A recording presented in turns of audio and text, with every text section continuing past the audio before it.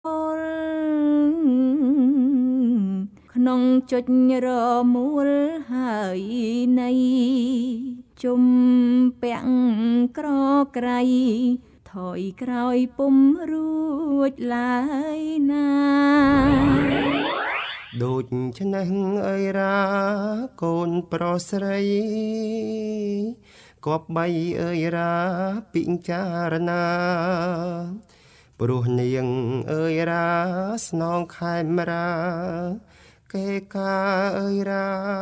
ជាតិទឹកដីតាមការសង្កេតរបស់ខ្ញុំឃើញថាពិតមែនតែបទអើយរានេះនិពន្ធបានត្រឹមតែបទអប់រំប៉ុន្តែអ្វីដែលប្លែកហើយនឹងនៅរក្សានោះគឺបទពាក្យ7នេះទោះបីបំបែកជាបទអ្វីក៏ដោយចុះប៉ុន្តែបទនេះនៅតែរក្សាបានប្រើបានជាទូទៅប្រភពស្នាដៃនៃកំណាព្យនិងប្រវត្តិអ្នកនិពន្ធខ្មែរកម្រងពាក្យពេចន៍ដ៏ពីរោះបង្កប់នៅខ្លឹមសារអប់រំដ៏ប្រពៃឆ្នៃចេញពីទឹកដៃនៃកវីនិពន្ធខ្មែរបង្ហាញហូរហែតាមរយៈជើងកាព្យជួនផ្ទួនរំដំប្រកបដោយទឹកដមគួរចង់ស្ដាប់នាទីកំណាព្យខ្មែរផ្សាយជូនប្រិយមិត្តស្ដាប់នៅរៀងរាល់ថ្ងៃច័ន្ទដល់ថ្ងៃសុក្រចាប់ពីវេលាម៉ោង9ដល់ម៉ោង 9:30 នាទីព្រឹកម៉ោង 7ដល់ម៉ោង 7:30 នាទីយប់និងផ្សាយឡើងវិញនៅថ្ងៃសៅរ៍និងថ្ងៃអាទិត្យវេលាម៉ោងដដែលនិយមកំណាព្យខ្មែរដោយបានថែវប្បធម៌ជាតិ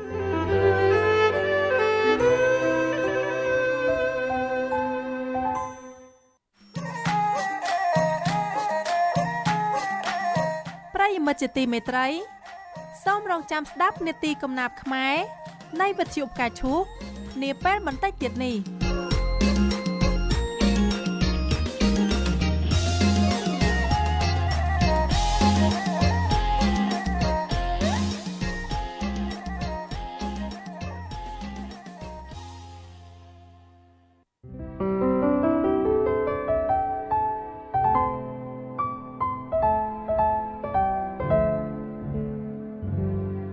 សូមជូននាទីកំណាព្យខ្មែរ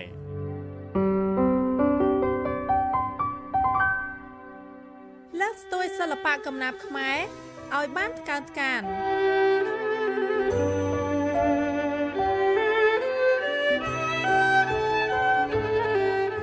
ទូលព្រះបង្គំខ្ញុំព្រះករុណាខ្ញុំបាទប៉ែនប៉ូលីនសូមគោរពនិងសូមជម្រាបសួរប្រិយមិត្តដែលកំពុងតាមដានស្ដាប់ការផ្សាយរបស់វិទ្យុផ្កាឈូក FM 100.5 MHz ផ្សាយចេញពីរាជធានីភ្នំពេញជាទីគោរពនិងជាទីមេត្រីបាទសូមស្វាគមន៍មកកាន់នាទីកំណាព្យខ្មែរដែលនាទីយើងមានផ្សាយជូនប្រិយមិត្តស្ដាប់នៅរៀងរាល់ថ្ងៃច័ន្ទដល់ថ្ងៃសុក្រកាលពីវគ្គមុនប្រិយមិត្តបានឆ្វេងយល់ពីប្រធានបទជីវប្រវត្តិសង្ខេបនិងស្នាដៃកវីកុយសរុនវគ្គទី2រួចមកហើយឃើញថាលោកសាស្ត្រាចារ្យវ៉ែនសុនលោកបានបញ្ជាក់ថាកវីកុយសរុនមានស្នាដៃសំខាន់ចំនួន3ទី1គឺជីវិតនិស្សិតទី2គឺបុប្ផាខ្មៅទី3គឺកើតមកជាមនុស្សដែលចំណងជើងទាំង3នេះសុទ្ធសឹងតែទទួលបានពានរង្វាន់ថ្នាក់ជាតិទាំងមូលជាមួយគ្នានោះប្រិយមិត្តក៏បានរីករាយស្ដាប់នៃការស្មូតកំណាព្យបទពាក្យ7ដែលមានចំណងជើងថាព្រះសង្ឃនិមន្តបិណ្ឌបាតតាមលំនាំបែបខមាលទោសយ៉ាងពីរោះពីសំណាក់លោកសាំងចន្ទថាផងដែរ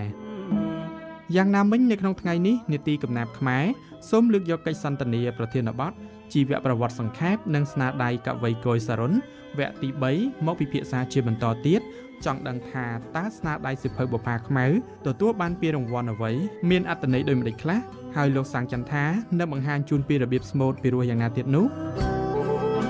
បាទដូច្នេះនៅក្នុងបន្ទប់ផ្សាយនាពេលបន្តិចទៀតនេះយើងនឹងមានការបកស្រាយពន្យល់ផ្ទាល់ពីសំណាក់លោកសាស្ត្រាចារ្យវ៉ែនសុនរួមជាមួយនឹងការស្មូតយ៉ាងពីរោះពីសំណាក់លោកសាំងចន្ទថាផងដែរបាទសូមបញ្ជាក់ថាលោកសាស្ត្រាចារ្យវ៉ែនសុនគឺជាកវីនិពន្ធជើងចាស់តាំងតែពីជំនាន់ទសវត្សរ៍ឆ្នាំ60មកម្លេះអ្វីដែលកាន់តែពិសេសគឺលោកសាស្ត្រាចារ្យវ៉ែនសុនបានស្រាវជ្រាវនិងចងក្រងក្បួនតែងកំណាព្យបទអន្តរជាតិឬហៅថាបទអន្តរជាតិជាបុគ្គលរួមទាំងការស្រាវជ្រាវជាក្រុមមានដូចជាវិធីសាស្ត្រតែងនិពន្ធបទមូលដ្ឋានគ្រឹះ បំបែកចេញពីច្បាប់ដើមឬហៅថាបទទ្វេមាត្រសរុបទាំងអស់74បទនិងរបៀបស្មូតកំណាព្យទាំង59បែបទៀតបន្ថែមពីលើនេះទៀតពានរង្វាន់ថ្នាក់ជាតិលោកសាស្ត្រាចារ្យវ៉ាន់សុនលោកក៏ទទួលបានពានរង្វាន់អក្សរសិល្ប៍ទន្លេមេគង្គសម្រាប់កំណាព្យបែបប្រវត្តិសាស្ត្រព្រះនាងកែវនៅទីក្រុងវៀងច័ន្ទប្រទេសឡាវក្នុងឆ្នាំ2010និងទទួលបានពានរង្វាន់សថនភោថ្នាក់កវីអាស៊ាន10ប្រទេសសម្រាប់កំណាព្យរបាំប្រពៃណីខ្មែរនៅទីក្រុងបាងកកប្រទេសថៃកាលពីឆ្នាំ2013ទៀតផងបាទចំណែកលោកសាំងចន្ទថាលោកសាំងចន្ទថាគឺជាអ្នកស្មូតកំណាព្យអាជីពនិងជាអ្នកចម្រៀងបុរាណប្រពៃណីមហារីលោកធ្លាប់បានស្នាក់នៅវត្តព្រៃលវានិងវត្តធម្មវិន័យរៀនស្មូតកំណាព្យយ៉ាងស្ទាត់ជំនាញនៅក្នុងឆ្នាំ2015លោកបានប្រឡងជាប់ជាតារាកិត្តិយសនៅក្នុងកម្មវិធីមរតកវប្បធម៌ខ្មែររបស់ទូរទស្សន៍បាយ័នក្នុងឆ្នាំ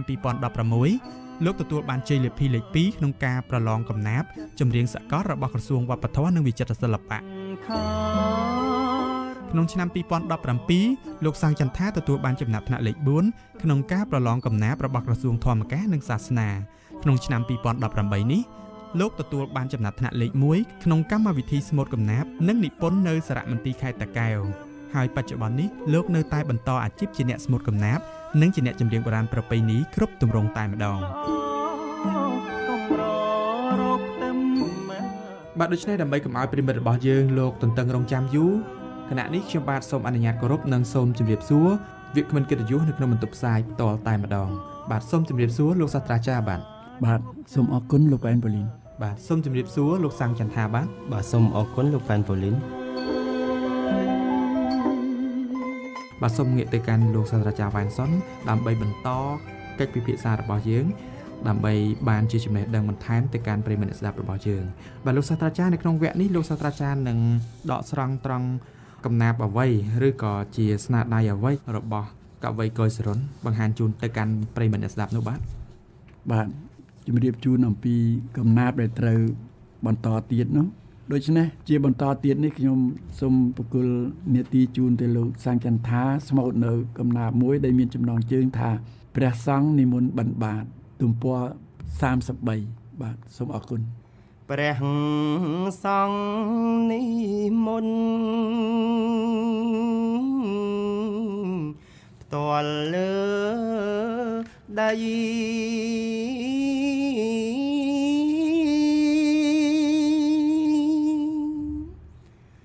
អស់លោកប្រុសស្រី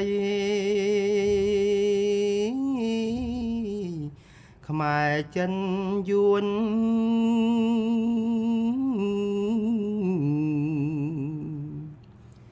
សុទ្ធយានជុំនេះចេះរៀងខ្លួនគប់ជួនអើយពេលខ្លះ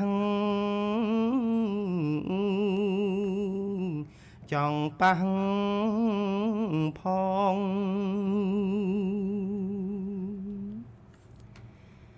នឹងហើយក្រុងធំមនុស្សថ្កុំថ្កើង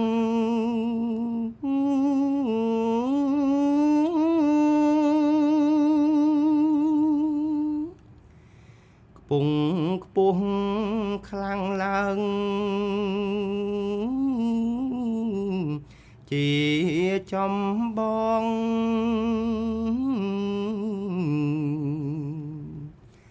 នៅស្រែ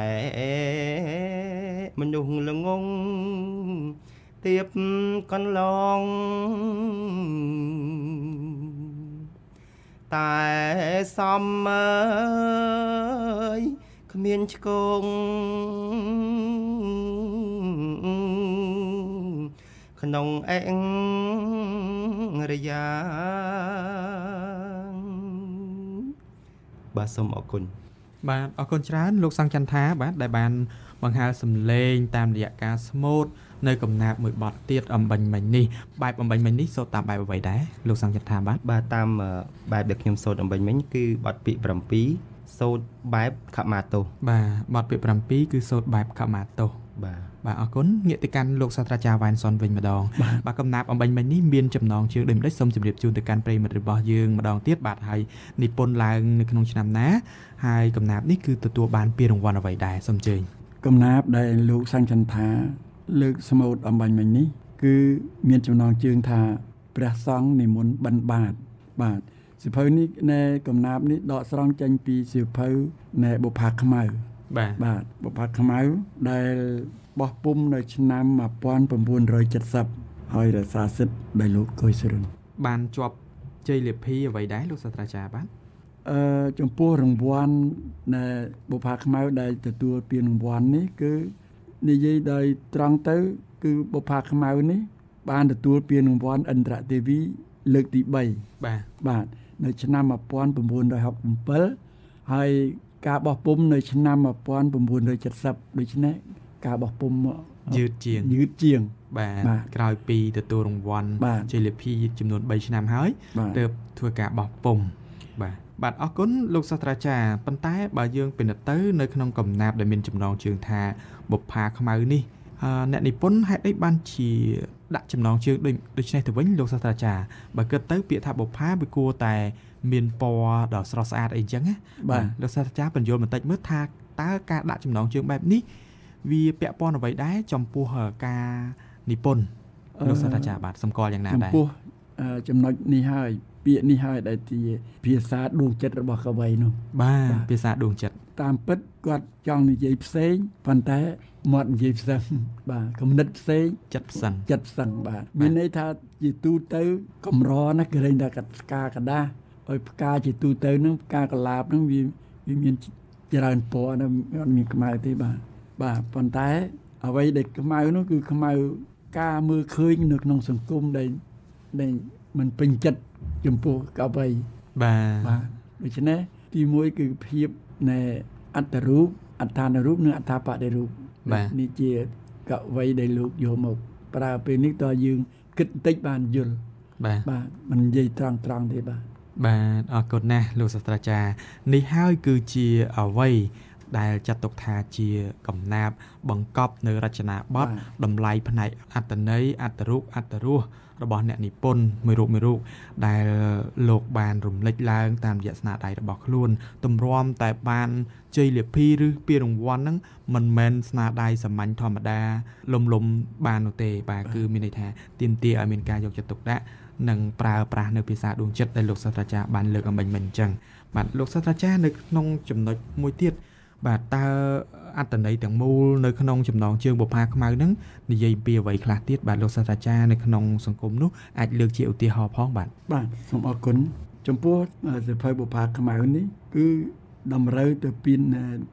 ដណ្ដើមយកពានរង្វាន់អន្តរទេវីដោយមើលឃើញនៅអំពីចំណុចខ្លាំងខ្សោយរបស់កវីរៀមច្បងពីមុនគួរឲ្យស្ងាយសរសើររបស់លោកកុយសរុនបាទលោកយកនៅច្បិចរបស់នៅគំនិតរបស់កវីរៀមច្បងហើយបានគាត់សង្ខេបមកសរុបមកគាត់ដាក់ខ្លួនគាត់ផ្ទាល់មកទី1គាត់ដាក់លើកអំពីនៅសម្រងអត្ថបទនិយាយអំពីស្នាព្រះហស្ថរបស់ព្រះនាងឥន្ទ្រទេវីទី2លោកគាត់បានច្បិចយកនៅស្នាព្រះហស្ថរបស់ព្រះរាជសម្ភារបាទដល់ទី3លោកគាត់លើកអំពីស្នាព្រះហស្ថព្រះបាទអង្គឌួងបាទក្រៅពីនោះលោកលើកអំពីស្នាដៃអ្នកស្រីសិទ្ធសន្ធោមកសតាន់ព្រៃជាអិនក្រំងុយបាទចុងបញ្ចប់គាត់បូកសរុបកវីចាស់និងកវីក្មេងបាទកវីចាស់កវីក្មេងគាត់លើកអំពីខ្លួនគាត់ហើយនឹងកវីយើងបន្តទៀតមកបានគាត់សង្ខេបយកមួយដែលគាត់ដាក់ថាបុប្ផាខ្មៅនេះឯងបាទអរគុណច្រើនបាទលោកសាស្ត្រាចារ្យបានរៀបរាប់ចឹងទៅប្រិយមិត្តរបស់យើងលោកបានជ្រាបកាន់តែច្បាស់ហើយនៅក្នុងកម្រងកំណាព្យបុប្ផាខ្មៅហ្នឹងគឺរំលេចតាំងពី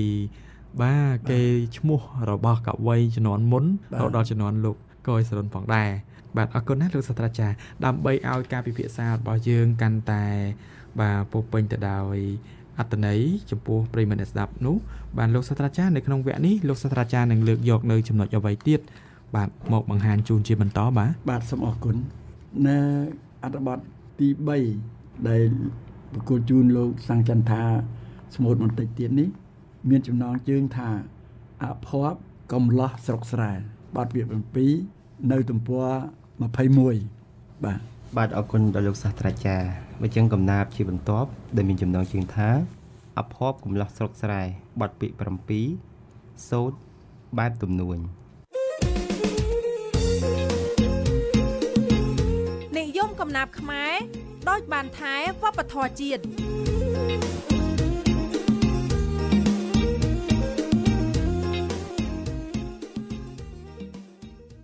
ពីដើមនៅស្រុក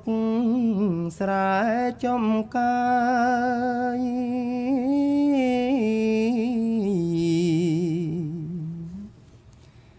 ស្នេហាសុខដុមភីរំណាស់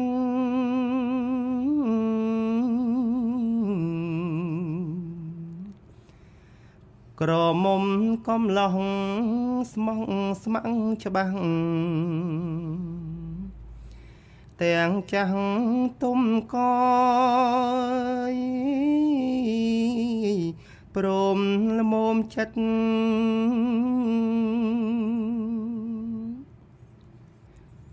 ស្រឡាញ់គ្នាពិតឥតបែកបាយ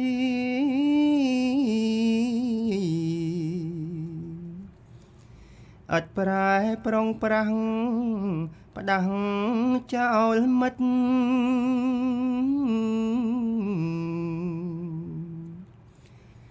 គិតតែរកស៊ីសាងជីវិត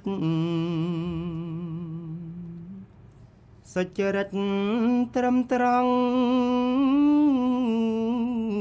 សាងក្តីសុខឥឡូវក្រមុំចំការស្រែ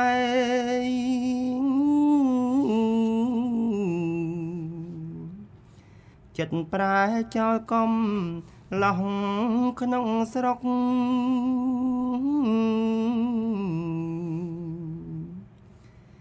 ខ្ជិលដាំដកស្ទូងចង់ស្រណុកចាំងស្មុករកស្មាំងអ្នកប្រាក់ខែកំឡោះស្រុកស្រែបែអន់អៀន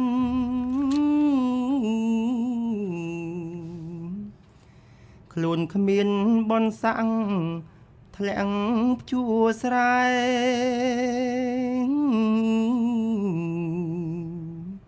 បដិញឡើយគេនឹងមកស្និទ្ធស្នេហ៍ម្ល៉ោះហើយត្រូវតែរស់ក្រៀមក្រំបាទសូមអរគុណបាទអរគុណច្រើនលោកសាំងចន្ទថាដែលបានសូត្រនៅកំណាព្យមួយបទទៀតដែលមានចំណងជើងថាអភ័ព្វកំឡោះស្រុកស្រែបាទដែលជាស្នាដៃរបស់កវីកុយសរុនអំបញ្ញមិញនេះបាទសូត្រតាមបែបអ្វីដែរលោកសាំងចន្ទថាបាទបទដែលខ្ញុំសូត្រអំបញ្ញមិញនេះគឺជាបទពាក្យ7យើងសូត្របែបទំនួញបាទសូត្របែបទំនួញបាទងាកទៅកាន់លោកសាស្ត្រាចារ្យវ៉ែនសុនវិញម្ដងបាទកំណាព្យអំបញ្ញមិញនេះត្រូវបានបោះពុម្ពនៅក្នុងឆ្នាំណាដែរហើយជាកំណាព្យដែលទទួលបានជ័យលាភីឬក៏រង្វាន់អ្វីដែរលោកសាស្ត្រាចារ្យអរគុណលោកវ៉ែនប៉ូលីនបាទកំណាព្យអំបញ្ញមិញហ្នឹងមានចំណងជើងថាអភ័ព្វកំឡោះស្រុកស្រែគឺជាកំណាព្យដកស្រង់ចេញពីសៀវភៅបុប្ផាខ្មៅកំណាព្យនេះនៅក្នុងសៀវភៅបុប្ផាខ្មៅនេះគឺទទួលពានរង្វាន់ឥន្ទ្រទេវីបាទលើកទី3បាទដកស្រង់ចេញពីសៀវភៅបុប្ផាខ្មៅដូចគ្នាប៉ុន្តែចំណងជើងតូចនោះគឺអភ័ព្វកំឡោះស្រុកស្រែចា៎លោកសាស្ត្រាចារ្យបាទអរគុណបាទទទួលពានរង្វាន់ដូចគ្នាទេបាទលោកសាស្ត្រាចារ្យនៅក្នុងកំណាព្យទាំងមូលហ្នឹងគឺនិយាយអំពីអ្វីដែរនិយាយអំពីជាកំណាព្យនេះដែលក្នុងមួយអត្ថបទនេះខ្ញុំថាជាកំណាព្យបែបឧបទេកថាគឺអប់រំនារីបាទគេថាសង្វាតរកអ្នកទីក្រុងគឺអ្នកមានប្រាក់ខែអត់ចោលអ្នកកំឡោះដេញនៅស្រុកស្រែនឹងកាន់នឹងកលនោះបាទលោកសាស្ត្រាចារ្យគឺជាកវីដែលបានឆ្លងកាត់នៅក្នុងសម័យកាលនោះដែរ លោកសាស្ត្រាចារ្យយល់ឃើញយ៉ាងម៉េចដែរបាទចំពោះកំណាព្យហ្នឹងហើយបើឆ្លោះទៅកាន់អតីតកាលបាទសូមរំលឹកថយក្រោយបន្តិចលោកសាស្ត្រាចារ្យអាចរំលឹកបានទេបាទយ៉ាងណាដែរកំឡោះនៅក្នុងចំនួនសម័យលោកសាស្ត្រាចារ្យបាទហើយដូចដែលអ្វីដែលកវីកុយសរុនលើកឡើងដែរទេបាទអានេះជាកំណាព្យនេះគឺជាកំណាព្យដែលនៅក្នុងសម័យកាលដែលអ្នកកវីគាត់រស់ឆ្លងកាត់បាទមុននឹងឆ្លើយនៅសំណួររបស់លោកប៉ែនប៉ូលីនខ្ញុំជាគំនិតខ្ញុំនេះខ្ញុំ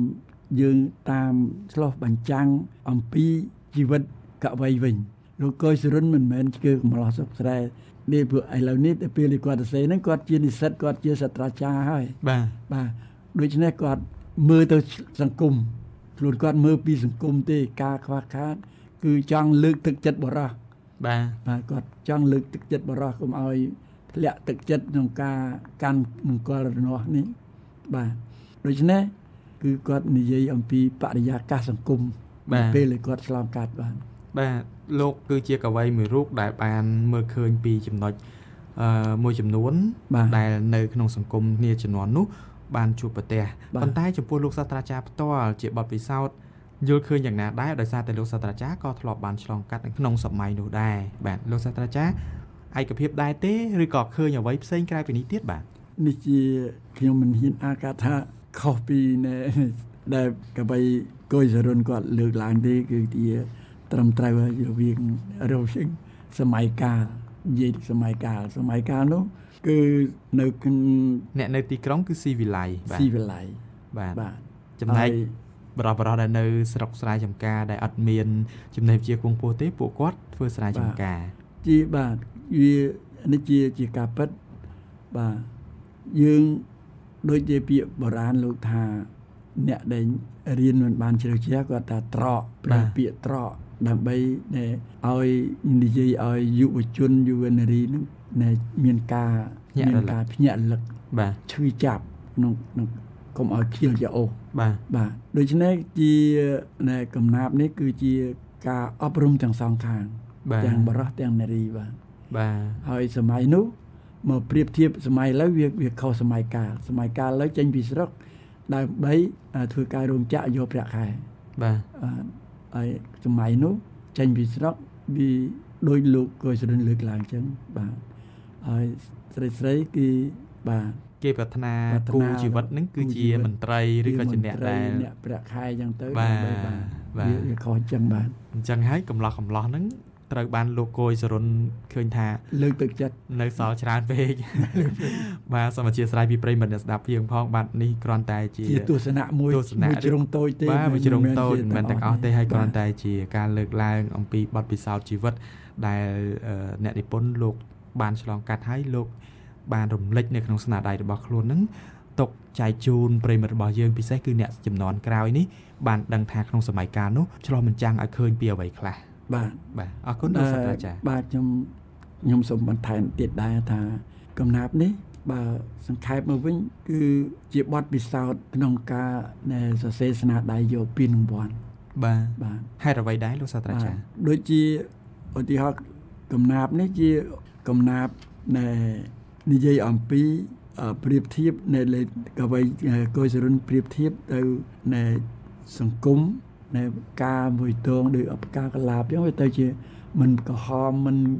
លឿងមិនពណ៌ផ្កាឈូកទេទៅជាពណ៌ខ្មៅបាទតែណាជាហើយក្រៅពីនឹងទៀតអ្វីដែលយើងគួរយកចិត្តគួរចងចាំនោះគឺថាពានរង្វាន់ដែលលោកកុយសរុនលោកខិតខំគឺបានពានរហូតដល់13បាទនេះជាយើងត្រូវសិក្សាស្វែងយល់ឆ្វេងយល់អំពីបទបុប្ផាខ្មៅហេតុអីបានតែលោកកុយសរុនលោកខិតខំយកពានរង្វាន់បានរហូតដល់13បាទនេះជាប្រការមួយដែលយកគួរជាបាទអរគុណច្រើនលោកសាស្ត្រាចារ្យបាទ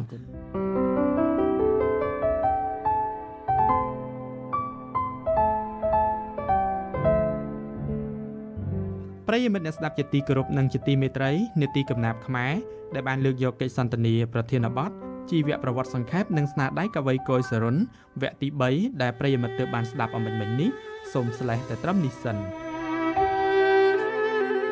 សូមប្រិយមិត្តរងចាំតាមដានស្ដាប់ការពិភាក្សាវគ្គទី4នៅពេលក្រោយទៀតតាមពេលវេលានិងម៉ោងដដែលក៏សូមថ្លែងអំណរគុណយ៉ាងជ្រាលជ្រៅចំពោះលោកសាស្ត្រាចារ្យវ៉ាន់សុនគឺជាកវីនិពន្ធជើងចាស់តាំងតែពីទសវត្សរ៍ឆ្នាំ60មកម្លេះលោកសាស្ត្រាចារ្យវ៉ាន់សុនបានចំណាយពេលស្រាវជ្រាវនិងចងក្រងក្បួនតែងកំណាព្យមានបទអន្តរជាតិឬហៅថាបទអន្តរជាតិជាបុគ្គលនិងការស្រាវជ្រាវជាសហក្រុមមានដូចជាវិធីសាស្ត្រតែងនិពន្ធកំណាព្យបទមូលដ្ឋានគ្រឹះបំបែកចេញពីច្បាប់ដើមឬហៅថាបទទ្វេមាត្រសរុបទាំងអស់មាន74បទរបៀបសូត្រកំណាព្យ59បែបក្នុងជីវិតជាកវីនិពន្ធនិងជាអ្នកស្រាវជ្រាវអស់រយៈពេលជាងកន្លះសតវត្សរ៍មកនេះលោកសាស្ត្រាចារ្យវ៉ាន់សុនទទួលបានពានរង្វាន់ថ្នាក់ជាតិនិងថ្នាក់អន្តរជាតិយ៉ាងច្រើនបាទចំណែកលោកសាំងចន្ទថាគឺជាអ្នកស្មូតកំណាព្យអាជីពនិងជាអ្នកចម្រៀងបុរាណប្រពៃណីមហោរីលោកធ្លាប់បានស្នាក់នៅវត្តព្រៃលវានិងវត្តធម្មវិន័យរៀនស្មូតកំណាព្យយ៉ាងស្ទាត់ជំនាញនៅក្នុងឆ្នាំ2015លោកបានប្រឡងជាប់ជាតារាកិត្តិយសនៅក្នុងកម្មវិធីមរតកវប្បធម៌ខ្មែររបស់ទូរទស្សន៍បាយ័នក្នុងឆ្នាំ2016លោកទទួលបានជ័យលាភីលេខ2ក្នុងការប្រឡងកំណាព្យចម្រៀងសកលរបស់ក្រសួងវប្បធម៌និងវិចិត្រសិល្បៈក្នុងឆ្នាំ2017លោកសាំងចន្ទថាទទួលបានចំណាត់ថ្នាក់លេខ4ក្នុងការប្រឡងកំណាព្យរបស់ក្រសួងធម្មការនិងសាសនាក្នុងឆ្នាំ2018នេះលោកទទួលបានចំណាត់ថ្នាក់លេខ1ក្នុងកម្មវិធីស្មូតកំណាព្យនិងនិពន្ធនៅសារមន្ទីរខេត្តតាកែវហើយបច្ចុប្បន្ននេះលោកនៅតែបន្តអាជីពជាអ្នកស្មូតកំណាព្យនិងជាអ្នកចម្រៀងបុរាណប្រពៃណីគ្រប់ទម្រង់តែម្ដងសូមគោរពជូនពរប្រិយមិត្តអ្នកស្ដាប់ទាំងអស់សូមប្រកបដោយសុខភាពល្អទាំងផ្លូវកាយទាំងផ្លូវចិត្តដើម្បីសម្រេចបានសុភមង្គលផ្ទាល់ខ្លួនក្នុងក្រុមគ្រួសារនិងសង្គមជាតិទាំងមូលសម្រាប់ពេលនេះខ្ញុំបាទប៉ែនប៉ូលីនរួមជាមួយនឹងលោកសាស្ត្រាចារ្យវ៉ាន់សុននិងលោកសាំងចន្ទថាសូមអរគុណនិងសូមគោរពលា